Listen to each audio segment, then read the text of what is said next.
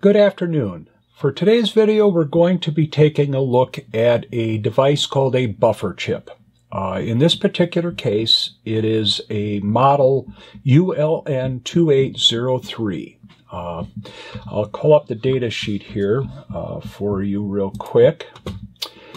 These are Darlington transistor array chips, and what they allow us to do is to more safely power or control the switching of power on higher current and higher voltage devices than what the Pico can handle. The Pico's output is only 3.3 volts, which isn't very much, and it is only about 10 milliamps, barely enough to light an LED effectively.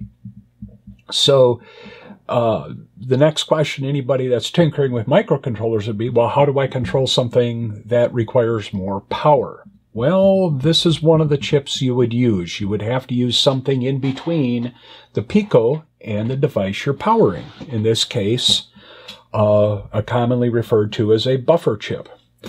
I don't want to go into a lot of the detail of this chip, but I will give you an overview of what's going on inside. You'll have an input that'll go through a 2.7 k ohm resistor into a pair of transistors. And this is called a Darlington pair, where one is on top of the other, kind of one is controlling the other. And then you'd have your output. Now, in this case, the thing to understand is the output, we're not outputting power to something. We're giving the something, the motor, the relay, the solenoid, the device, a place to allow the current to flow to ground. So keep that in mind, and we'll be hitting on that numerous times in this explanation. And then there's also in this package a few more resistors and then some diodes to prevent current from rushing back towards the logic device, the Pico. Because if the current can flow backwards toward that, it could damage it, and that's the point of this chip, to prevent that damage. But this is a Darlington pair, and that's what's inside this chip. So here would be a very basic logic diagram. This is your input, here's your output, everything's going to go back to common, and then off to ground in our case, or 0 volts, depending on how you want to word that. Now, understanding its power kind of needs a demonstration first. Now, most likely you've powered basic LEDs that are pushing about 10 milliamps, maybe 15 milliamps, and ooh, they're bright and all that. Well, take a look at what we're going to do here. I'm going to switch over to our program.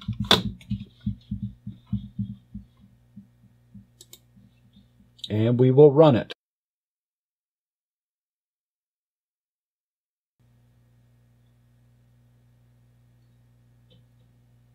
Now, hopefully you noticed how bright that was.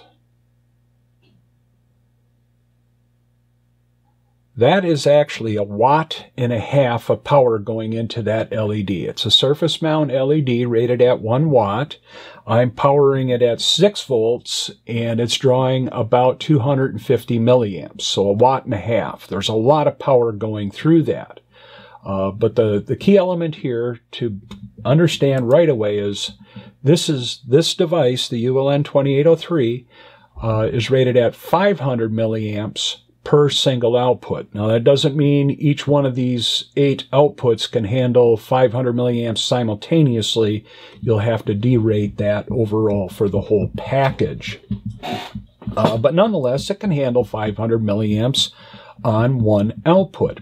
And that's how I can power that more powerful LED for our example circuit. So we've got a much higher current rating, higher voltage capability. It can deal with 50 volts, up to 50 volts. It's got the output clamp diodes to help redirect electricity and current to go the way we want it to and not back into the Pico. And then it's commonly referred to or used in relay driver applications. And I do want to point something out on this.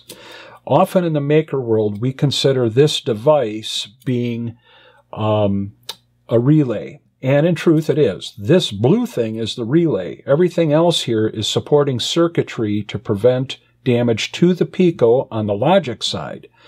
So what I'm talking about and what they're talking about is the relay, just the blue piece there, or another example is this reed relay, or another relay just like the one that was on that package earlier, but this is just the device itself. Those don't really require a lot of current, but with that, what's called the flyback issue, or that inrush of current coming out of the electromagnetic field, as that collapses around the coil that actuates the relay or a solenoid and so forth, when that collapses, it creates an inrush of current through the logic side into the Pico. It's momentarily, but it can be very strong and very damaging to any logic circuit, not just the Pico. So that's a big part of what this thing does. Let's see, I think there was something else. Yes, I wanted to go over the applications that they are common for this. Just as we mentioned, relay drivers, hammer drivers, and not carpentry hammers, lamp drivers, display drivers for LED type displays, etc.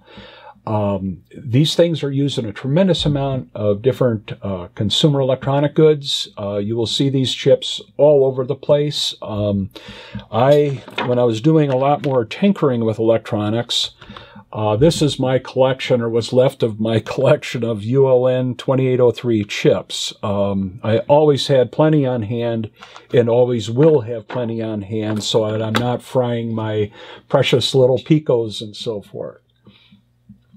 So now let's take a look at how this all works. And we're going to go to the Fritzing diagram to help me explain this to you. The first thing to understand in this circuit, we've got an external power supply. On the workbench here, I used my bench power supply. And that's actually what's providing the power to light that LED with 1.5 watts of power. Over here on the Pico side, it's got its own power supply coming through the USB cable. They do share a common ground. You'll see that here. And then that way we're ensuring that our logic levels are on the same potential. So that 0 volts on the power side and 0 volts on the logic side are truly the same. If they're not, then we can't get effective triggering on our output from the Pico. Now looking at the wiring, here at GP15, I got a wire going to the number 1 input of the ULN 2803. And then here's a ground wire coming over to the same ground connection on the ULN 2803. And then that ground connection comes back up onto the ground plane.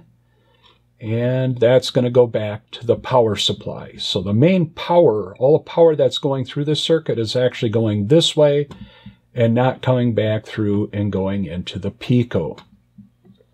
So this is our logic side of the circuit. The Pico and these 2 wires and these first 8 pins of the ULN 2803 chip.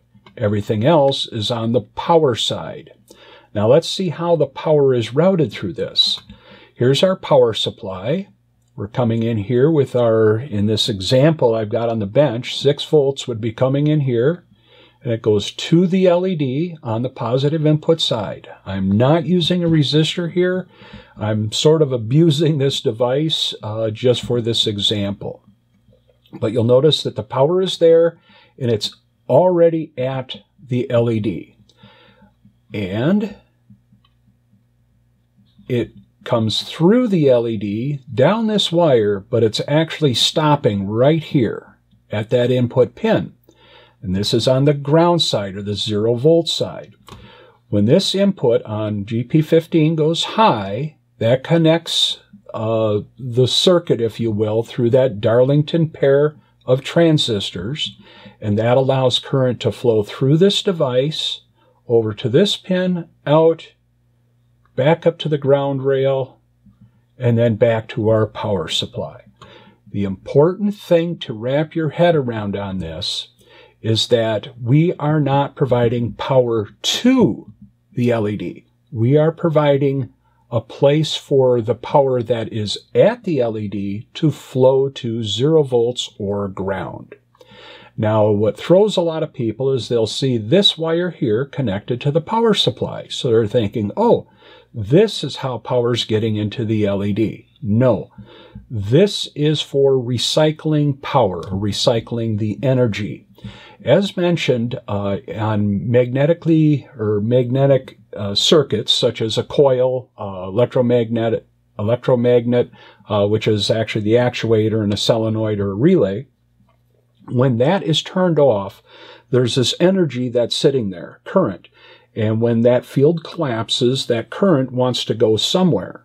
So it can either go through here, backwards through the circuit and kill your Raspberry Pi Pico, or it can be sent back through here using those diodes and then put back on this positive wire back into the power supply. So that extra energy just goes right back and recirculates into the positive side of your power supply.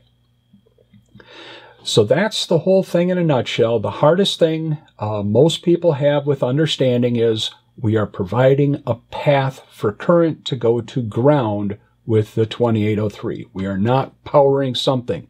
So we're always switching, as is commonly called, the low side. The low side of the circuit, meaning 0 volts. We're not switching the high side, meaning a positive voltage. So we'll go ahead and look at the code here, just so that we complete our presentation on this. And you'll see it's brilliantly stupid simple. We've got import a couple of libraries. I'm creating this, treating it kind of like a relay because I'm powering a higher voltage device. So I'm calling it relay 1 is an output pin on GP15. I turn on that relay by setting its value to 1. We're going to sleep for 5 seconds, leaving it on, and then turn it off. And that's all this program is doing. So we'll run it again. Comes on, pulls a bunch of amperage, shuts off, and that's it. Hopefully, you can get an appreciation for the importance of ULN 2803 chips or any type of buffer chip between the logic side of a circuit and the power or driven side of a circuit.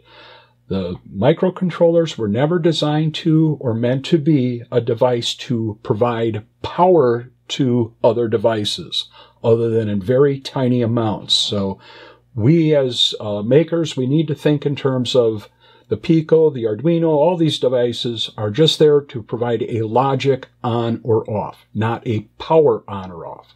Just that in the world of modern electronics, an LED or some of these other devices take so little current, they literally run off a logic level power.